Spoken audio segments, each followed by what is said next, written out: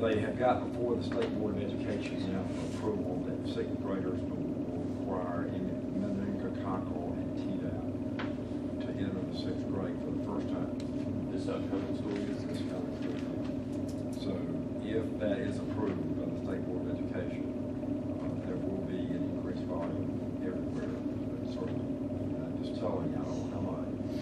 But if approved, they want to put it into place for this coming school, which is the meningococcal and Tdap, and if they've not had Tdap, two Tdap. That's just information.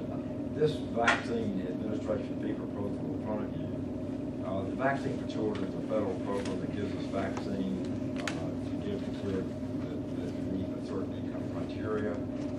Our county nurse managers, we have 10, have an administration fee that we can charge for doing this. The current vaccine administration fee is $10, the lowest in the state, and has been at the same rate for 10 years. And the county nurse managers, the 10 of them met, and Lisa, you were there, and they told us at the state that we could charge up to $21.93 that would be reimbursed for administration by Medicaid, basically, for administering the flu vaccine, which is free.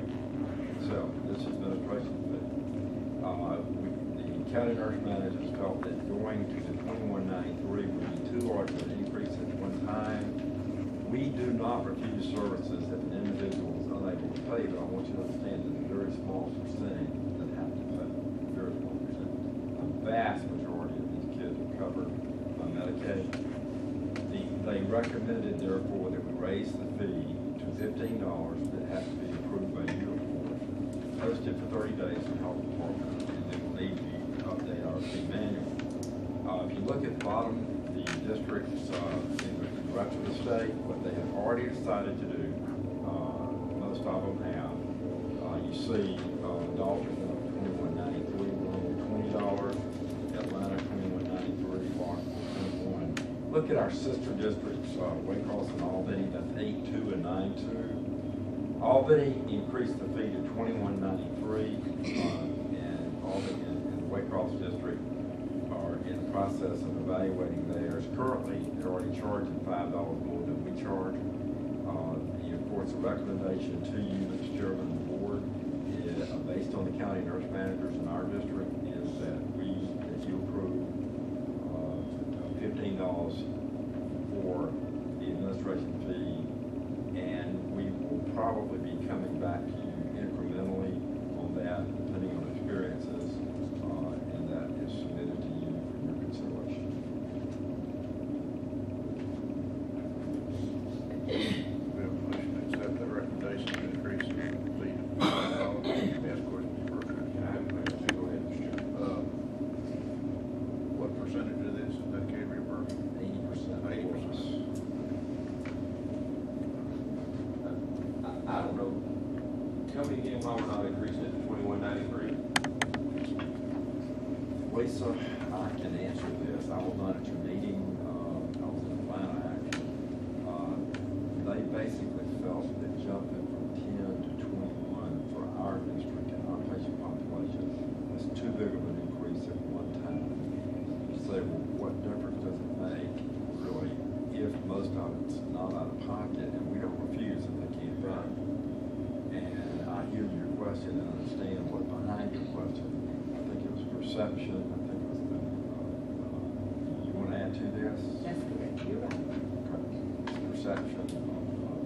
And we will be coming back to you incrementally over the next 2 to 3 years about reaching this. So it would, their feeling, and our nurse managers, especially in some of the smaller counties, that jumping from 10 to 22, 10 to 21.93 was too big of an increase at one time, and they recommended that we could do that. That was the vote of 10 county nurse managers that they wanted us to submit to them. In your opinion, and I'll ask you as well, do you think that raising that fee from $10 to $21.93 will have an impact on the number of influenza cases that we see? I mean, is that In other words, is it going to prohibit, are people going to not have access to the vaccine if we increase it to 2193? No. And the other point is, and I will tell you this, and the irony here is the flu vaccine that we get, and we've ordered already back in February. You have to estimate what we're going to need, which is really going to be a lot more complex than I ever realized. So you estimate and order it ahead of time. And some of it you can send back, some of it you can't send back. And they've got new flu vaccines, quadrivalent this time for the very first time, not 3 or 4, et cetera, et cetera. Deborah Adams took care of most of that before she left. We do have a new immunization coordinator, Dr. Spells, but before she's new and she's just getting on board saying that. If you go to private pharmacies out in this town, you'll see that they've advertised flu shots in August of this year. We won't get our vaccine until September at the earliest. How they get it ahead of time is probably because they do an incredible volume, and therefore the drug company get them their vaccine early. My feeling is, honestly, and I think again, from what I understood from Deborah and you, it's a matter of the perception of going up, doubling the cost, even though Medicaid is approved 2193. It's really coming out, not coming out of their pocket, unless they have to pay for it, which is a very small percentage. And that would be a double for those who will pay out of pocket. Over 80% are paid for by Medicaid. What is that utilization number, the actual number? Total numbers, what is the total number of vaccines you gave this year? 3,500 is what our number is. And that was We gave penetration rate, the penetration rate in Lowndes County last year was 13%. We're shooting for 30%. And they have to take forms home. Parents, it's so much involved in it. Parents have to agree. Teenage kids, you might as well discount the fact that the high schoolers, the penetration rate there is like 2%. From 6th grade down, it's closer to 15 to 18%. The average is 13% in this county. And they went to all of the school systems. She did an incredible job of organizing it, getting it done, going out, just tactical aspect of having it done. And we are shooting for a penetration rate of 30%. We averaged about 13%. And I understand where you're coming from with perception, but if you look at the real numbers, you know, you lost 100% of the 20%. And you got reimbursed $20 instead of 10, you're still up about $6,000 if nobody in the 20% paid. So, you know, I'm not sure. Yeah, I don't, my Unless you record, don't, going up, you know. You know, what it sounds like is a lack of education among the community, that they don't understand what you're talking about. And they don't. Even though Medicaid will pay, it's a lack of, and somehow, I don't know how you're gonna educate the people, but that certainly would make a lot of difference if they understood, which they do not. It's so hard to get that information out in a venue that they really read to hear.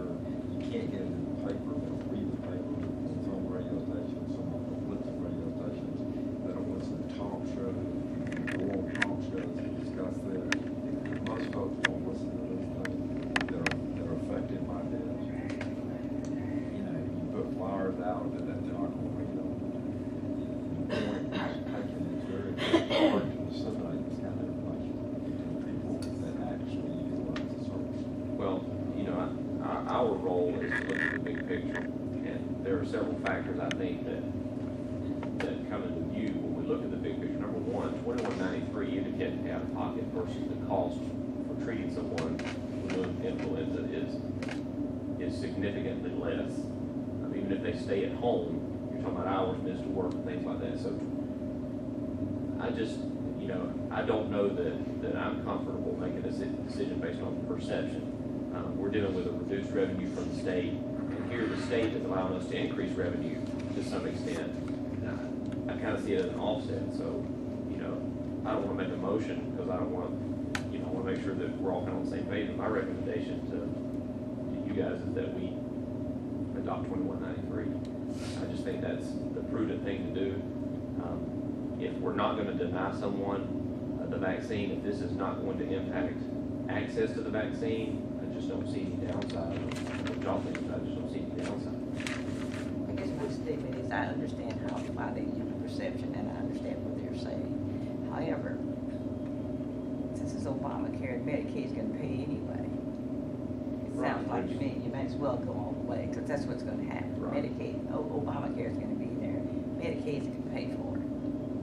But I understand what they're saying, and I respect that. Yeah, I don't discount that at all. I know, I respect what they're saying. But if the end result is that it's gonna Yeah, be, it's gonna then, be there anyway. then we can deal with the perception. Do you think this is going to adversely affect your ability to administer the vaccine if it goes above 15? I mean, that's my biggest concern, is whether or not it's gonna, okay. I agree. Of those It 35, won't, but it- of the 3,500 vaccines that we gave, the vast majority of those were through the school system, not very many coming here to get it. Oh, absolutely. So did they even, when they walk in to get their vaccine, No, they don't pay a dime, but does the parent even know what Medicaid would be charged? not really. I don't see that's much of a perception problem. Nobody knows what they're paying. Anyway, although you could argue the fact that since we're supposed to be in a conservative area of the state, we shouldn't be taking Medicaid money when we don't need to. Everybody else is. Yeah, I don't, Medicaid is a legitimate, I mean, we are compassionate. I mean, we offer healthcare coverage for people who can't afford it because we're compassionate. That's why we do it. It's not because we're liberal or Democrat or conservative or Republican, because we are a compassionate nation, and even the most conservative person votes to continue to fund Medicaid. I don't think it's that issue necessarily, but I don't want you to think, and the nurse managers think, that we are just in one fell swoop discounting your opinion, because that's not, I don't think, our intention. But you prepared for a motion? Yes, sir. Chairman, I move that we increase the allowable vaccine administration fee to $21.93. Is there a second?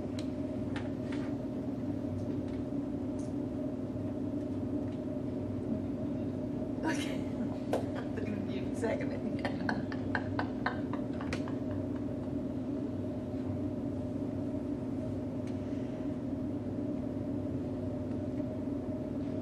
We have a second? It's kind of hanging in the wind. Well, I will say, before we have a second, probably, chairman's report said that basically, because I was working inside that system a lot, I think that, fair is where they didn't really, have state puts very often. You got to be fair. For what we do.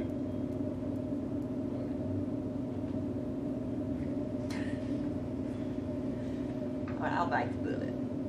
I'll second it. All right. Motion and second, any further discussion? All those in favor, And I aye? didn't bite the bullet. All those in favor, aye? Okay, all those opposed?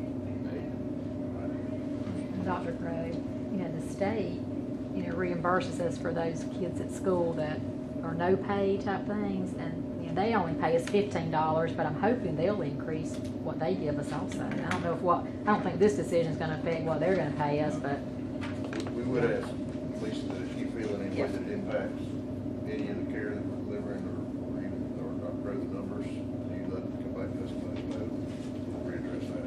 Yeah, we're a vote away from changing that number.